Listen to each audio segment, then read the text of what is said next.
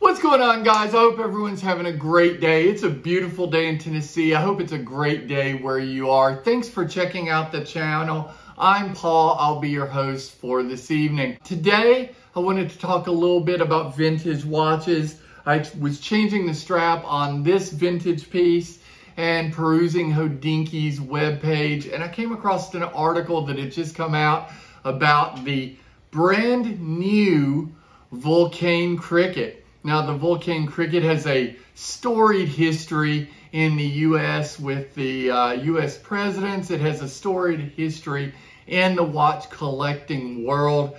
It's a watch I have never owned. I've looked at vintage pieces over the years, and it has popped in and out of production from Vulcain for years and years. And it's back again, this time with a number of different models. So I thought we'd look at the history, we'd look at the new models, and then we'd compare them to a couple of vintage pieces available right now. And you tell me, what's the better option?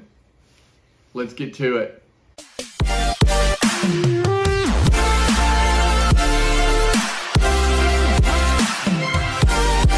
All right, guys, let's start off right away with a little history of Vulcain. Starting in 1858, this Vulcain company was founded. They were the inventor of the alarm complication for wristwatches, and ever since Harry S. Truman, they have been known as the watch for presidents. As you see here, they were originally under a different name that I am not going to try to pronounce, but in 1898, they become Fabrique Vulcain, the company that is known today. They still are a company. They still have a website under Vulcain. In 1947, they produced their first cricket alarm. In 1951, and as late as 2009, they are still giving watches to presidents, i.e., the watch of presidents. This, the Vulcain cricket, from eBay, in very nice condition considering 1947 through 1950 something is the regular timeline for these watches. 12.20, 46 pennies. Not a bad price, and the reason I mention a price is because Vulcain cricket is now back in the Vulcain lineup. They have re-released the cricket alarm into their lineup once again. The last time, I believe, was 2010. Now it's back for 2020. And I want to thank Danny Milton for writing this article in a Hodinkee, because if it weren't for this article, I would not have known about it, because let's be honest, I can't remember the last time I got on Vulcain's website. The article kind of is a rehash of what I just said. They invented the alarm. The cricket alarm is called just that because it sounds like crickets. They were known in their heyday as the watch of presidents. This one, my favorite, this brown dial with aged numerals and aged lume on the hands. Absolutely cool sword hands with this blackened finish.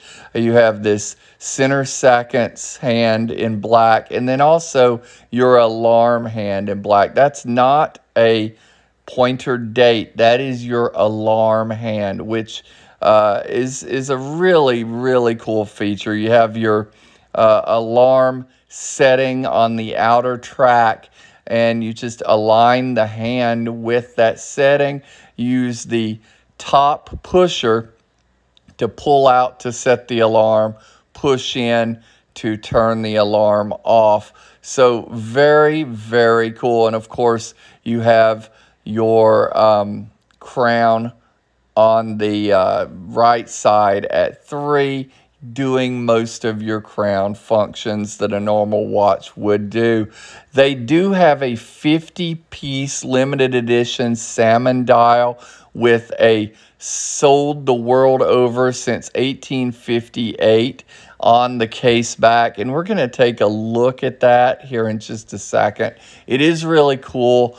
All the case backs are really interesting because not only do you see the engraving I just mentioned, you also see these 4 slits that allow the Cricket alarm to escape out of the case and into the world, so you can actually hear the alarm.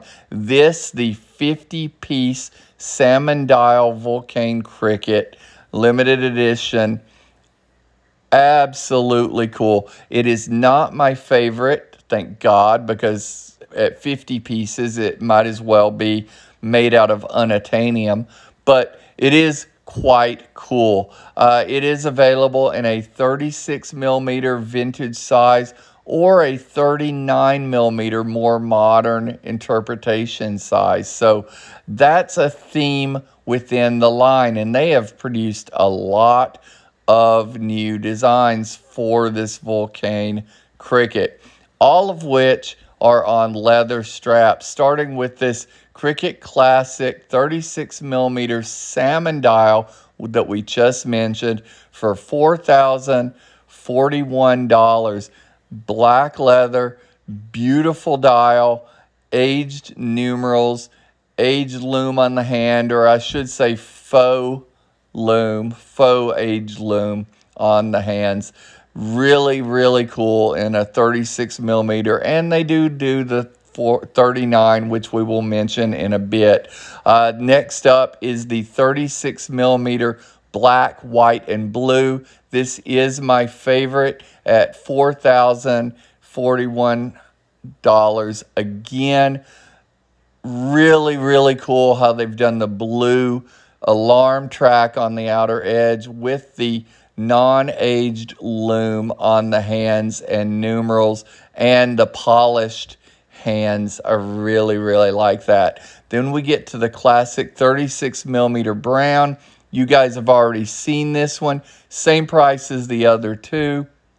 Brown dial, aged lume on the blackened hands, non-aged lume on the numerals. Really, really cool. And all these so far are the 36mm. So up next is the last of the 36mm, the black and khaki numbers. Same price, $4,041. This time, all black and white and aged brown. That blue number track of the previous black dial is now black and white. You have the aged numerals, you have the aged hands, and then, of course, the polishing surround. Now we get into the 39mm. This is going to be the salmon dial. Goes up to $4,300. Actually, almost $4,352. And it's the identical watch as we just looked at a moment ago. Same limited 50 pieces. So technically, we have 100 pieces. But now more size and more money. We get back to the black, white, and blue for $4,352. This time, 39mm. So once again, the identical watch, just in a larger size with a larger price point. Not limited at all, this one, and still my favorite combination of colors.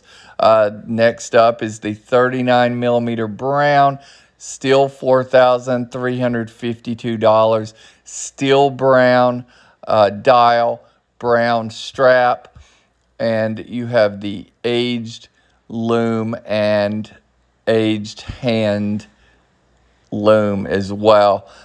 Very cool piece. Very much my second favorite behind the black, white, and blue.